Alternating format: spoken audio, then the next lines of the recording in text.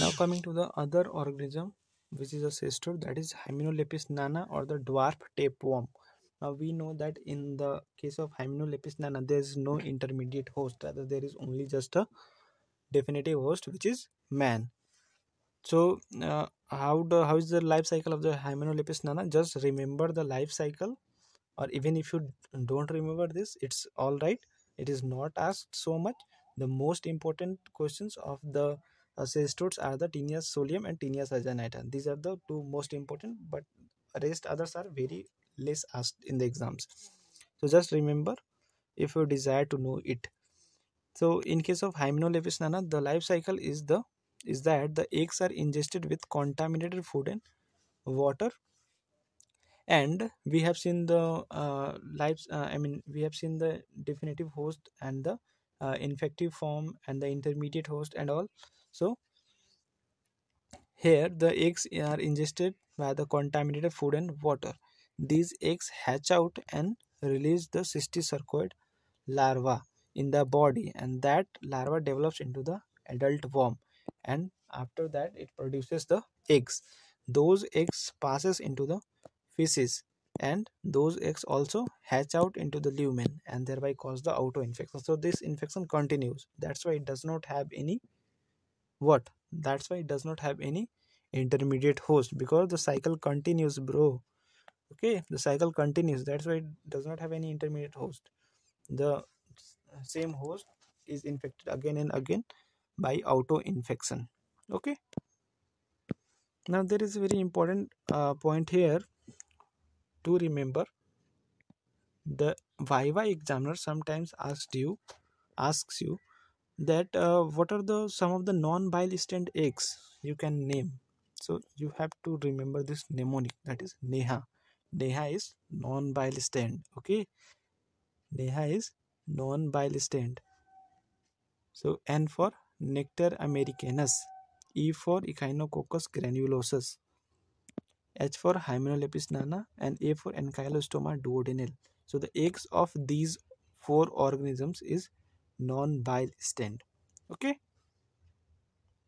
this is all about the Hymenolepis nana. Diphylobothrium latum, or the fish tapeworm. I have told you why the name is fish, because one of the intermediate host is fish. And how can you remember that the intermediate host of this Diphylobothrium is fish?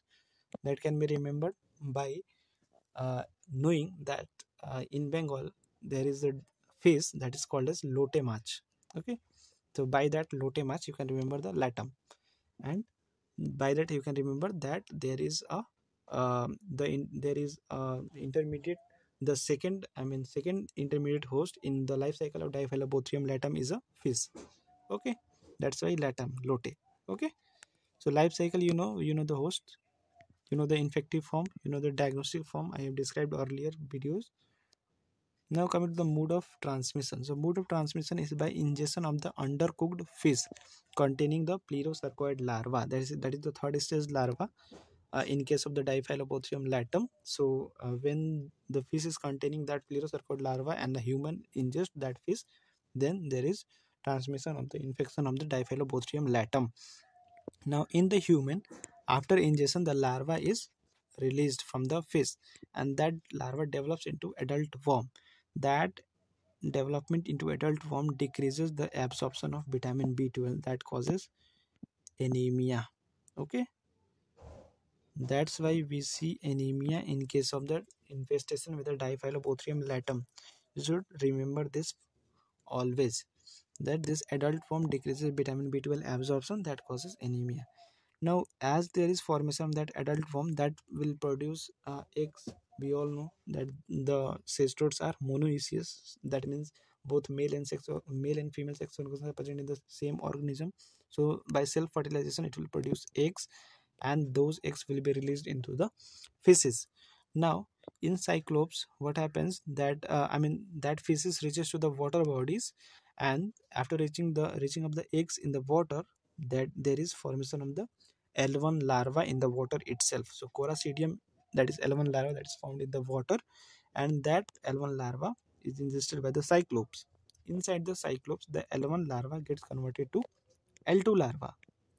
Okay, now that L2 larva is now eaten by the fish.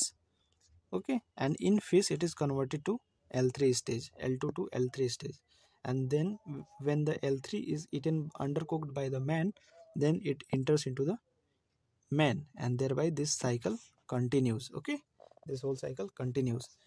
That is the life cycle of the Diphylobothrium latum.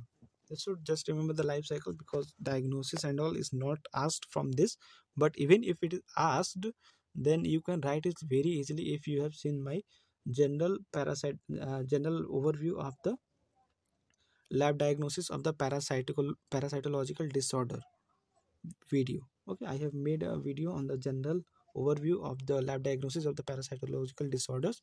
So if you have seen that video, then you can write the answer of any helminthic disease. Any helminthic disease you can write answer lab diagnosis. Okay, so for that you don't need to be worried. Now coming to the next cystode, that is Echinococcus granulosus, or the dog tapeworm. Why dog tapeworm? Dog tapeworm because one of I mean the definitive host in case of Echinococcus granulosus is a dog. That's why it is called as the dog tapeworm. Now you know the host, you know the infective form, you know the diagnostic form. Coming to the mode of transmission.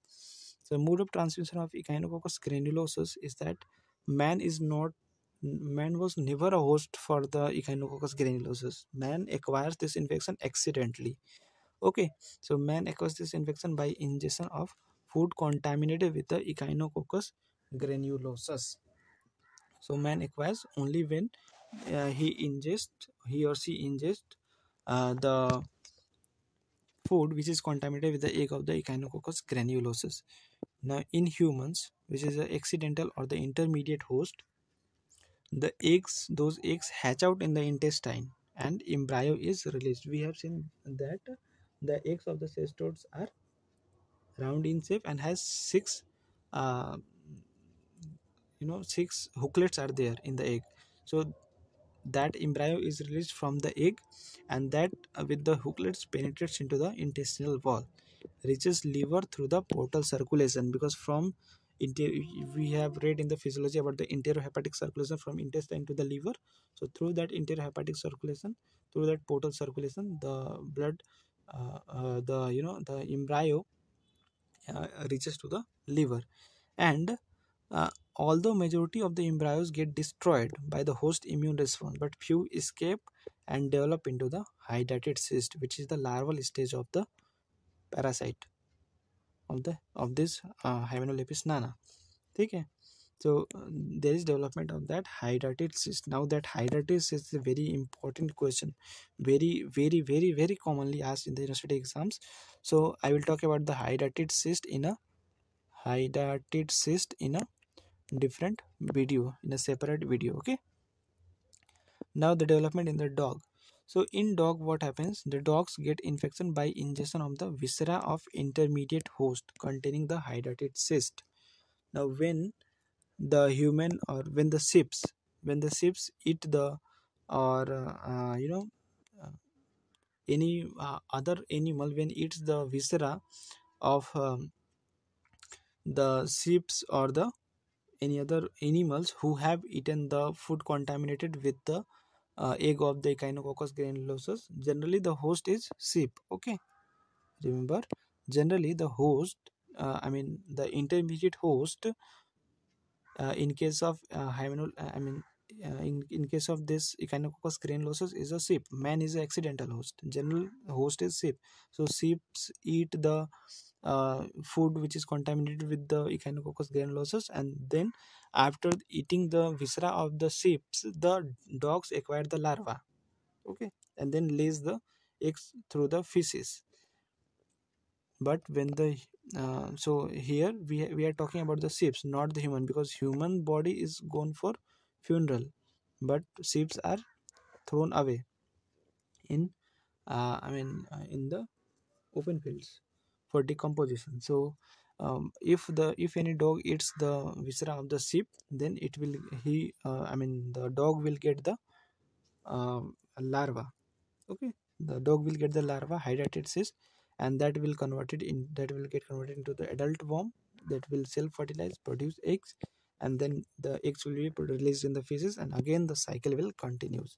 Again this feces will contaminate the food of any human or any sheep, and thereby it will cause the infection. This is not this sheep, this is double E sheep. Okay, SS double EP, not SHIP, my mistake. That's all about the cestodes. Okay, for lab diagnosis you can view my video, that is the general overview of the lab diagnosis of the parasitological disorder. If you remember that video, then you can write the any diagnosis of helminthic disorders.